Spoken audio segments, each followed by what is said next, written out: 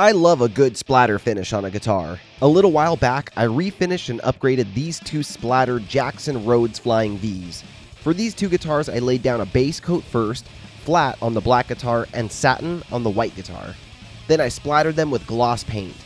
After refinishing them, I decked them out with EMG pickups and kill switches from Iron Age accessories.